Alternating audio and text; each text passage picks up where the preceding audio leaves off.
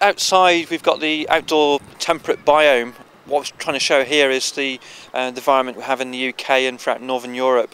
So these are very familiar plants that we can all grow at home and are in most of our well-known gardens in this country. Outside here we've got a very elaborate contemporary landscape. Basically we've tried to make the best of the old China clay pit here by designing some very distinctive, very elaborate beds that go with the contours of the old quarry site. The display out here in the outdoor biome is around about 34 acres in size, so quite a large garden, and it's divided up into various areas, some ornamental, some as exhibits. In total we've probably got just over 2,000 different species of plants out here, which is quite a large collection and a very diverse collection.